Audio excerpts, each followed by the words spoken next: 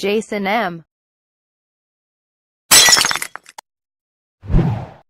Hello all, Jason M here, and today we're going to take a first look at the Omni ROM.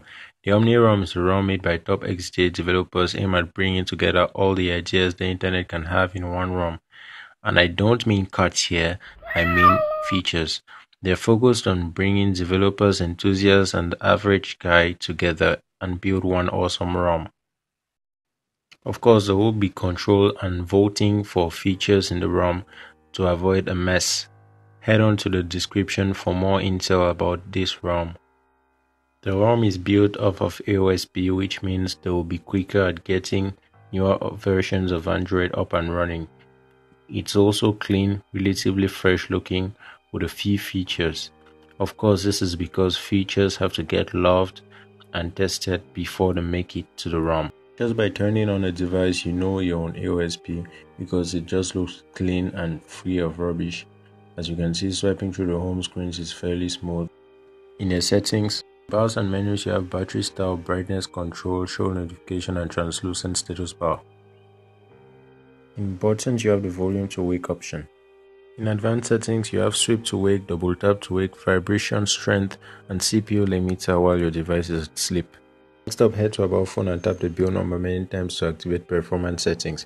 Here you're going to see settings that will help you set your CPU speed to what you want.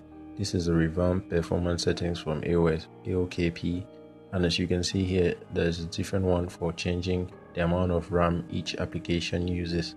Your foreground app or anyone, you can even choose how Android is going to manage your RAM.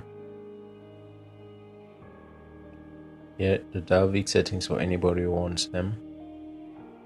You can change the Dalvik settings as you like. In the advanced settings, you can change your SD card read speed. In the time state settings, you can see how many megahertz your CPU has been using. That's the speed it has been using for most of the time. And I don't know how many times I've installed custom apps for this. It's great to see this built in. I really like this feature. As you can see, I had 162 megahertz because I left this thing to sleep for some time there. It also gives you the time and different informations and general info about the device, great for developers. And it also gives you the space allocation. As you can see on this device, on this ROM too, doing everything is simply extremely snappy, as is AOSP and as is the Omni ROM optimized well for the device. It's extremely snappy and very good to use. So that was it guys for this review. If you liked the video, please hit the thumbs up button, like the video, and subscribe for much more content coming on very soon on this channel.